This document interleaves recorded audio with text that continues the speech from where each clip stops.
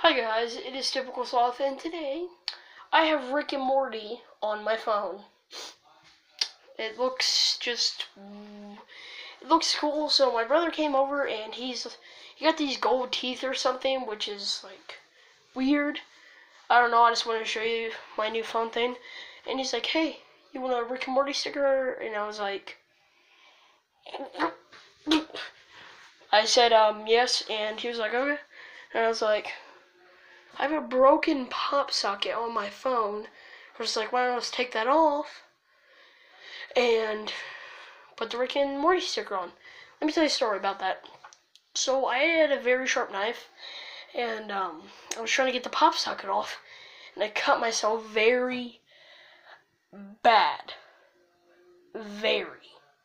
I got this yesterday. It was very bad cut.